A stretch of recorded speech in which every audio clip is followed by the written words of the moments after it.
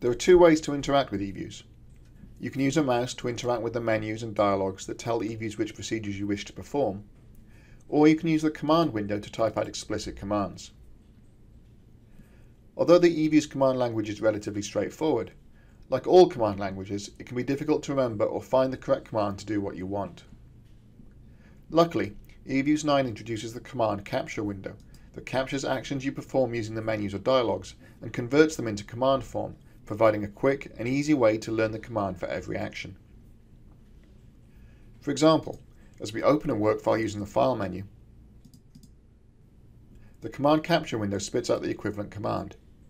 In this case, wfopen followed by the name of the work file in question. Similarly, if we drag an Excel file onto this work file to perform a data import, the equivalent command is generated with all the options required for that file. As we open a series, perform a unit root test, or a one-way tabulation, the commands to do the same show up in the window. We can estimate an equation with complicated settings,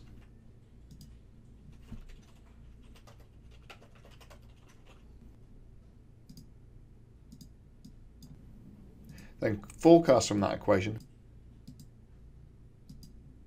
or perform a wall test, and it all gets captured into the command capture window. Virtually everything you do via the menus will now be captured. Like the command window, the capture window can be docked in place or moved about to whatever position you like. You can even drag it outside the EViews desktop.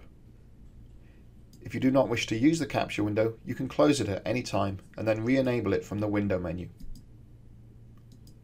You can even convert the command capture text into a program, allowing you to re-perform all your actions again in the future.